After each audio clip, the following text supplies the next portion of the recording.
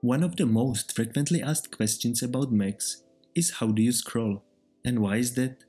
It's because it works a little bit different on the Mac, and people who are switching from Windows to Mac might have trouble getting used to it. Let me show you the differences and how to switch between natural scrolling and reverse scrolling.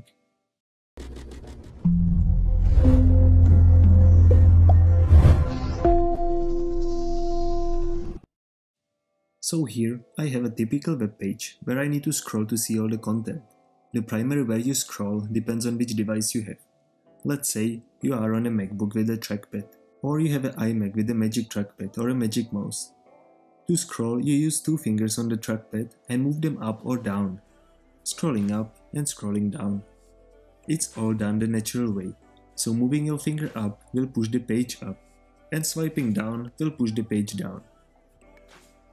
Now for some people it might not seem the right direction. It's opposite on how you might have been used to it on the Windows. On Mac it's called natural scroll direction, and it's basically simulating the scroll on the touchscreen. Because same way you scroll on an iPhone or iPad, using your finger on the surface on the screen. But if you don't like it, you have control over this. Go to System Preferences and then you click on either trackpad or mouse, depending on what you are using.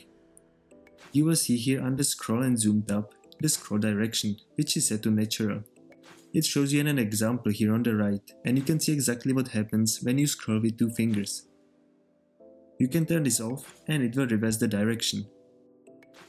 Why even have an option to reverse it? Well, many years ago the reverse direction was actually the normal direction. The scroll bar would move in the opposite direction on the actual content.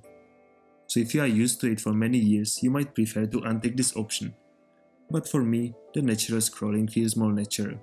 And what about you? Did you have any problems with it when switching to a Mac? Let me know in the comments below. And also, if you have any other problem with the Mac, share it with me and I can make a video about it to help you out. Here is Luke from Apple Online Academy, and I will see you again.